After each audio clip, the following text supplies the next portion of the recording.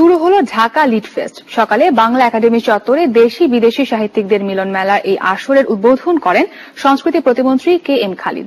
3 দিনের এই সাহিত্য উৎসবে অংশ নিচ্ছেন শতাধিক বিদেশি সাহিত্যিক, লেখক, গবেষক ও সাংবাদিক। উৎসবের আরো খবর জানাচ্ছেন সাইফুল শাহিন।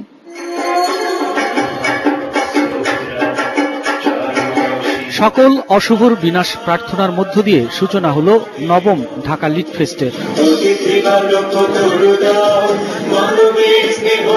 বঙ্গবন্ধু শেখ মুজিবুর রহমানের 100 জন্মবার্ষিকীকে উৎসর্গ করা এই উৎসব উদ্বোধন করেন সাংস্কৃতিক প্রতিমন্ত্রী।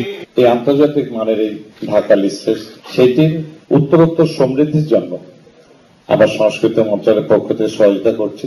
আগামী বছর এইটির শ্রী এবং মান আমরা আরো বৃদ্ধি করবে বলে সিদ্ধান্ত নিয়েছি, যেটির মধ্য দিয়ে জাতির জনকের যে স্বপ্ন, সেই স্বপ্ন বাস্তবায়ন হবে।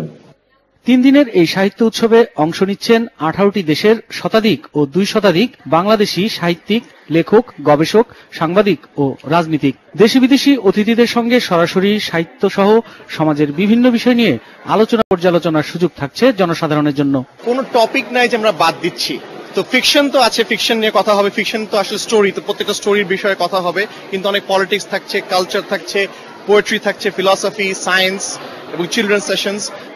দেশের সাহিত্য ও ভাষা এই উৎসবের মাধ্যমে সারা বিশ্বে ছড়িয়ে পড়বে বলে মনে করছেন উৎসবে আসা অনেকেই।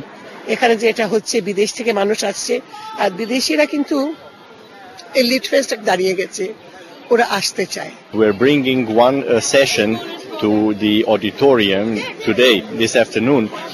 One of our faculty members, Bangla ভাষায় সাহিত্যকে নিয়ে বা কেন্দ্র করে এবং গোটা বিশ্বকে জানানো নিজেদের অস্তিত্ব অবস্থান, এটা খুব জরুরি এবং অনিবার্য কাজ ছিল।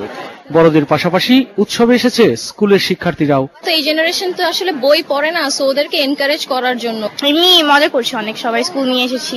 আমরা অনেক কমিক বুকস বা অনেক ডিফারেন্ট বই দেখেছি। ঢাকা লিট ফেস্ট আয়োজিত হচ্ছে সংস্কৃতি মন্ত্রণালয়ের বিশেষ সহযোগিতায়। উৎসব চলবে 9 নভেম্বর পর্যন্ত। সাইফুল শাহিন, নাগরিক, ঢাকা।